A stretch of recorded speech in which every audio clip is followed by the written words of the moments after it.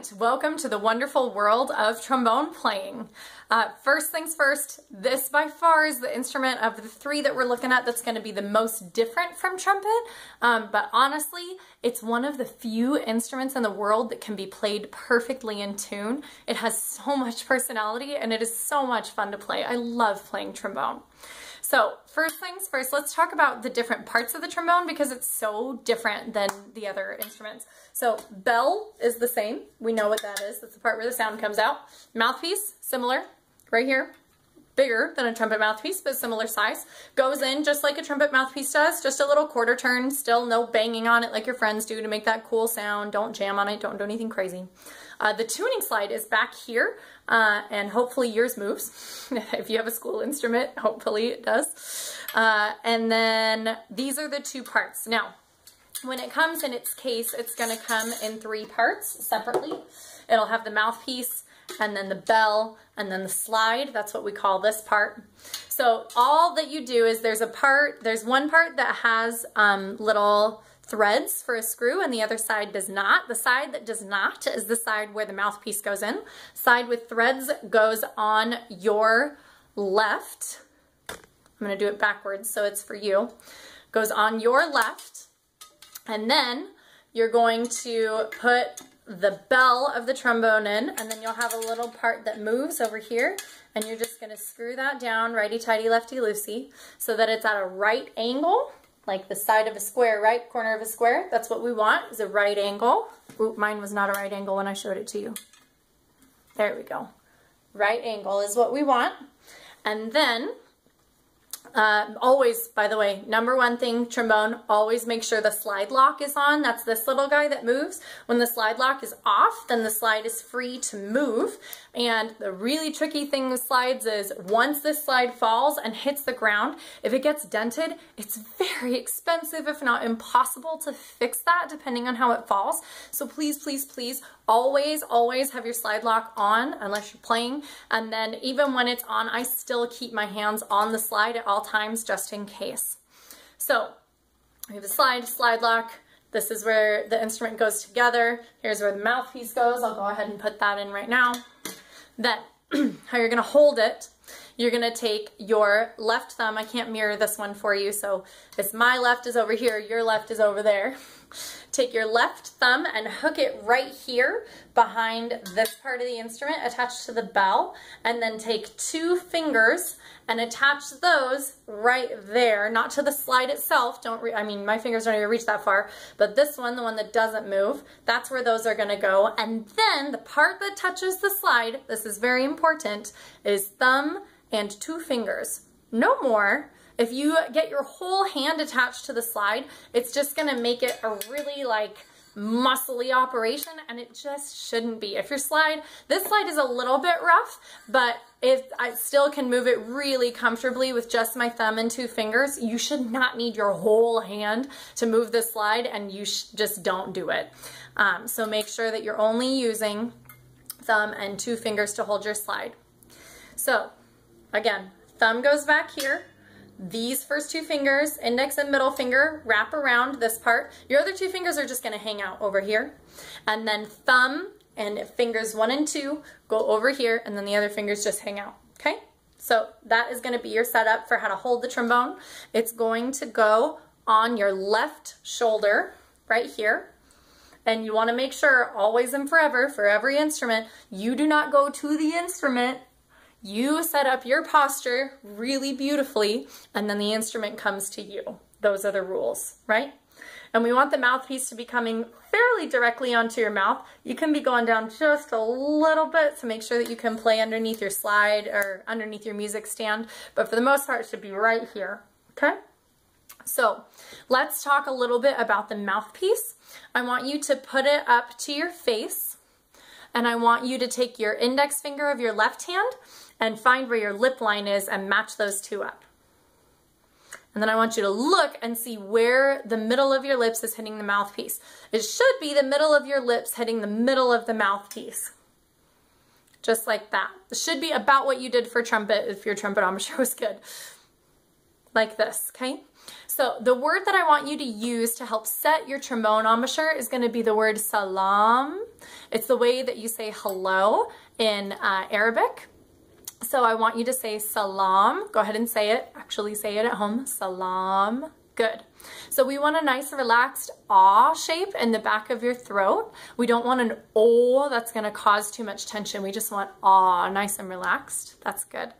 And we're going to have just a slight M just to have the lips closed, but we don't want any tension there. So the way that we describe the corners of the mouth for the trombone embouchure is we want it to be like a firm handshake. You know how you've shaken someone's hand before and sometimes it's just like, it's like a sock in a cup or like a dead fish. It's the worst, just like the most wimpy handshake ever. Not gonna cut it. We also don't want someone who's like really trying to make a good impression and squeezes your hand really, really hard, or like when your friend is pulling a prank on you. We don't want that either. That's way, way, way too tight. So we want just a nice, firm, set, confident, I know what I'm doing, that kind of a lip set, that kind of a handshake with your embouchure is what we're looking for.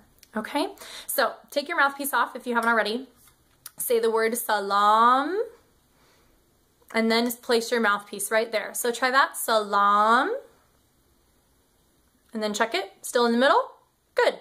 So now we're gonna try and make a buzz, and remember the buzz is gonna be a lot more relaxed than trumpet. Trumpet is a tiny little mouthpiece, which means it's a very high-pitched buzz. It's a lot more firm of an embouchure. We're just gonna relax everything. That's all we want, relax, relax, relax, okay?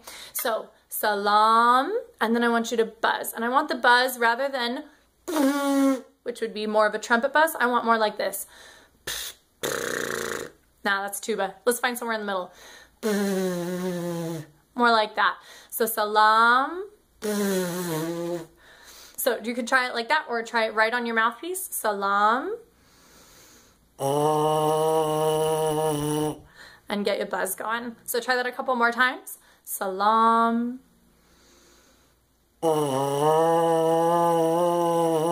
Salam. Good. Now go ahead and put it back on the instrument. Remember to go thumb 1 and 2, thumb 1 and 2. That's where those go. Other fingers are hanging out. I'm going to take my slide lock off now that I'm playing. I'm going to say salam. And see what note comes out. For me, it was home bass. It was low concert B flat. For you, it might have been the higher partial, which is concert F. Either way is fine. I want you to see if you can get the other one, whichever one you got first. See if you can get both. First start on the low one, and then see if you can go to the high one. Just by bringing your jaw up just a little bit. And by not firming up here, that's not what we want. Then you're gonna get crazy high notes. And we just don't want that. It's not good tone qualities.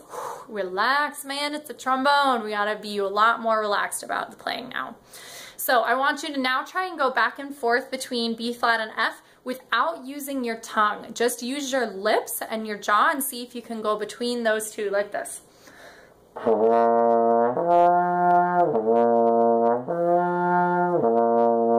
Now go the other way. See, start on the high note and see if you can drop down.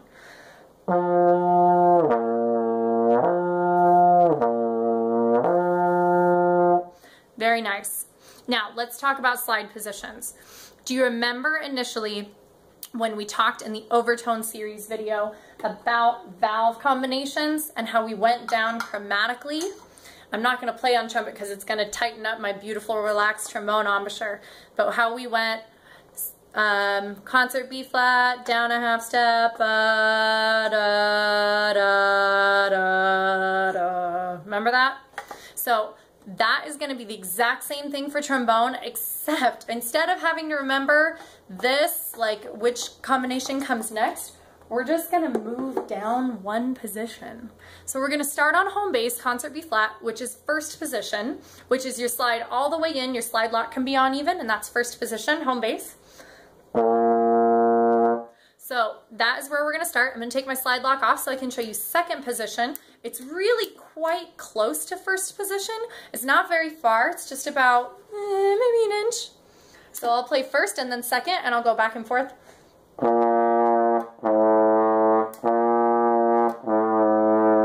So that's what that sounds like. Now I'm going to go out to third position. So I'm going to go first, second, third is just this side of the bell. You don't ever want to grab your bell. You might see your friends in the trombone section doing that. They don't know what they're doing. So keep your hands on the slide at all times, and we're going to go first, second, third. This is, again, just down by half steps with every position.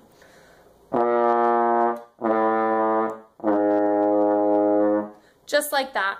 So now we're going to go down to fourth position, which is just in front of the bell. Again, third and fourth are not that far from each other. So I'll go down, starting on home base, moving down, first, second, third, and then fourth. Oh, let's try again.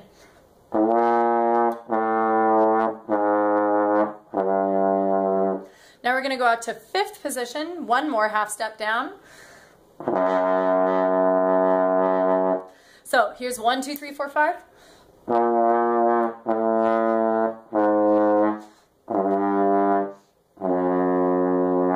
we're going to go out to sixth. Sixth is pretty darn far. For me, being about 5'6", that's about as far as my arm comfortably goes, is sixth position. If you're a little shorter than me, it might be a real stretch for you to get to sixth. And a relaxed embouchure, really, really relaxed. Then seventh position is further than what's comfortable for me. The good news is you almost never have to play it in trombone. So let's hear low, low, low, seventh position. It's just like 1, 2, and 3 for trumpet. How often do you play all 3 valves down at the same time? It's like one note. That's the normal combination, right? So it's not very often. So seventh position is like almost as far as you can reach, and then some, unless you're really, really tall. Don't take the instrument all the way off the slide. That's not good for it either. I mean, it'll go back on, but you especially don't want to drop it. You can really dent it, and it's expensive. So I'm going to go all the way out to seventh position. Here we go. First, second, third, fourth, fifth, sixth, seventh.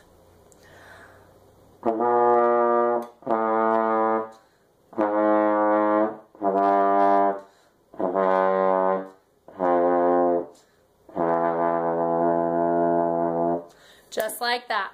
That's going to relate to home base, second valve, first valve, 1 and 2, 2 and 3, 1 and 3, 1, 2 and 3.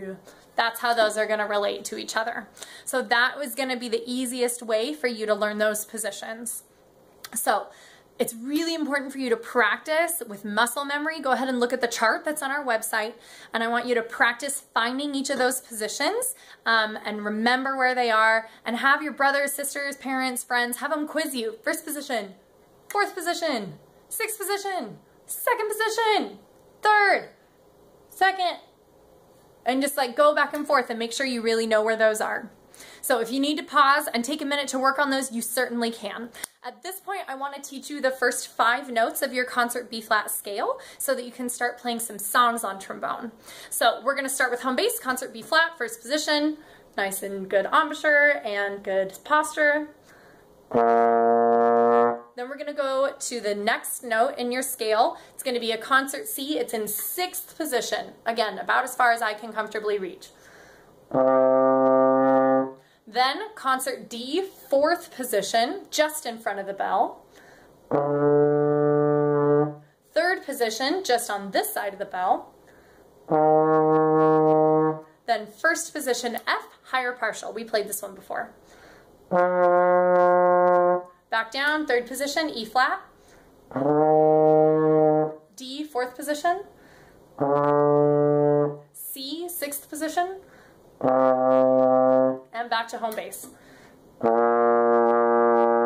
Very nice. So those are the ones that I want you to work on. The next exercise I want you to do is playing each of those notes 4 times, 4 quarter notes in a row to get used to where those notes are going to be. So go ahead and do that at this time.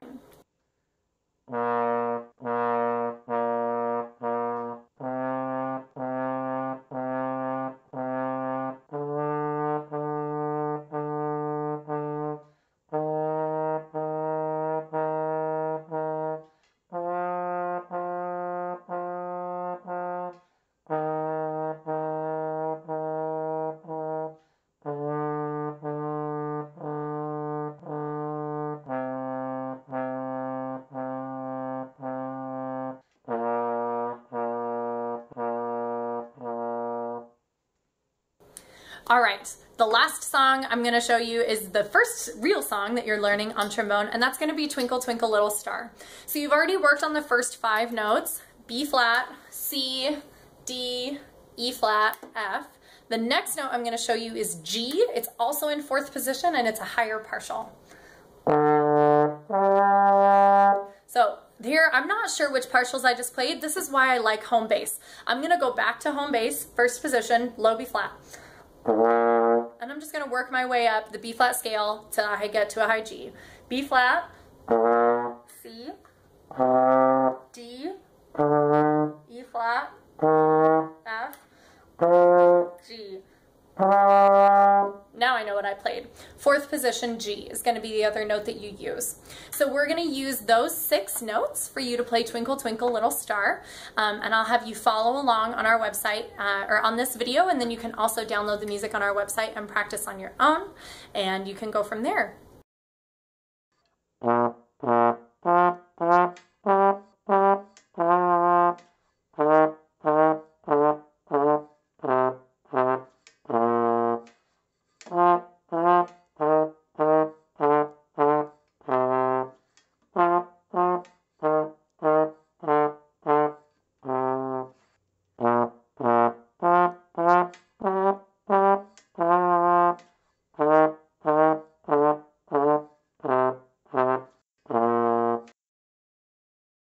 So your biggest things for trombone are going to be practicing your bass clef. Make sure you know what those note names are. And then I also want you to work on memorizing where your slide positions are and then correlating those bass clef notes to those slide positions. It's a long road ahead of you, but I know you're going to do a great job. I'm so excited for you to get into the weird and wonderful world of trombone playing. The last thing I'm going to show you before we go is how to do a glissando. This is one of the trombone players' very favorite things. Who am I kidding? It's the favorite thing for trombone players to do. And that's when they get to make that crazy sound. You're gonna start on F, so 1st position, but the higher partial, and you're just gonna move your slide without stopping your air. Constant airflow, and move the slide at the same time. It's gonna sound like this. Do it again, because it's really fun. Right? You can do it from low B flat if you want to. Takes more air that way. But that's called a glissando. If you get that in your music, it'll be a little squiggle line that says gliss, and then you say, yes, finally, and you get to celebrate. So have fun, happy studying, and happy practicing. Thanks so much.